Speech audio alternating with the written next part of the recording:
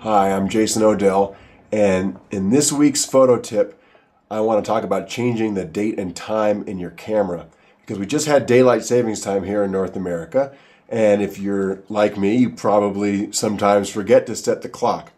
So if you are smart about it and you know to set the clock in your camera, all you need to do is adjust the daylight savings time, turn it on or off. In the fall, we fall back to standard time, so you set daylight savings time to off, and in the spring, you turn it on. And with most cameras, you can change the time, you can set the time zone. It's real easy to do, but it's something you've got to remember. Now, if you forgot to set the clock correctly in your camera and you go out and take pictures like I just did, what do? Well, let's see how we can use Photo Mechanic to fix the capture times and dates in a whole bunch of pictures quickly and easily. Alright, so I've just imported a bunch of photos into my computer and I'm viewing them in my browser, which is Photo Mechanic. And one of the cool things about Photo Mechanic is that it lets you manipulate your EXIF data capture times very easily. So in this case, what I'm going to do is I'm going to choose all of the images in my sequence, which I know are all 1 hour off.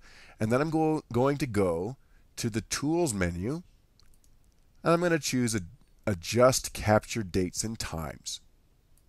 And when I do that, I get a dialog box, and I have the option of making absolute or relative adjustments. In this case, a relative adjustment is all that I need.